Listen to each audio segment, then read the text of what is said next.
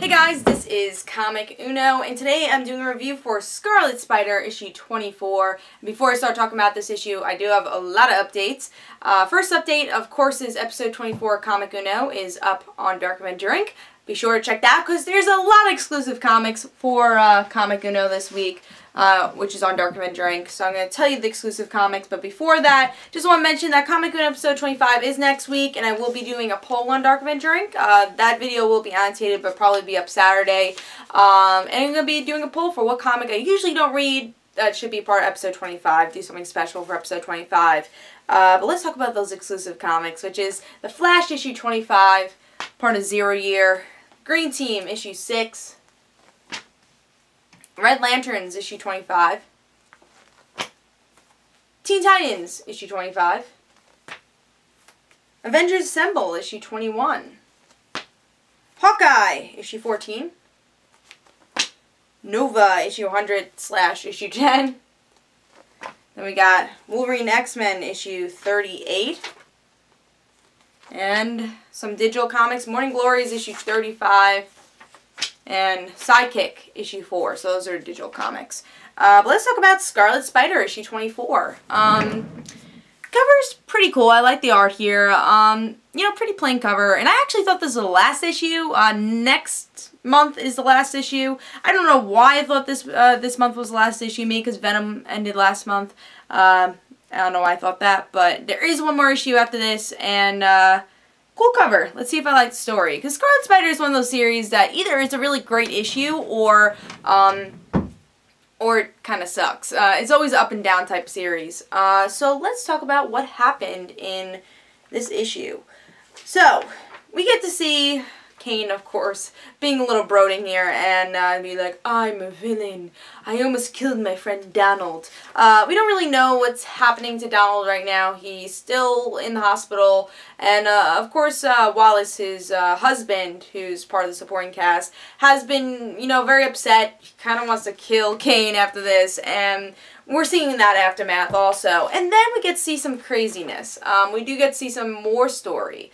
We get to see Arcely's being replaced by this woman, this unknown woman. I don't know her name, but maybe she's part of Kane's past. I don't know, but she's this darkness type character.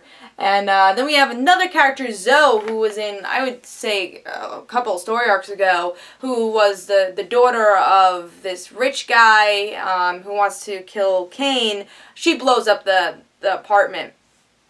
In the last page of this in this issue.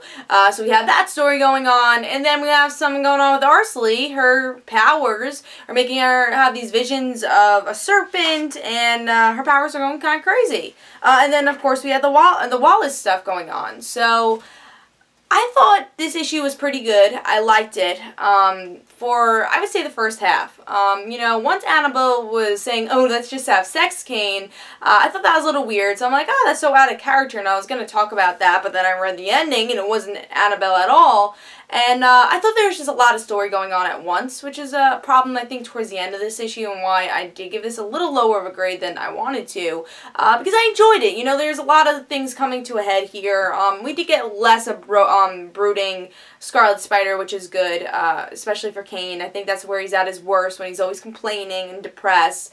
And we had a little less of that, even though he did almost kill his friend. He's guilty of it, but it wasn't him always complaining about it, which I was happy to see.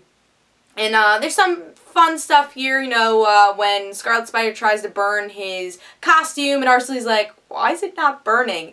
I think the saving grace of this issue probably was Arcely, in my opinion. I thought at least she had some laughter, and I really enjoyed her parts, and I've been curious of, well, what the hell is she? And I would be really disappointed if we don't find out by the next issue, what the hell is she? Because that's something that's been going on since issue 1.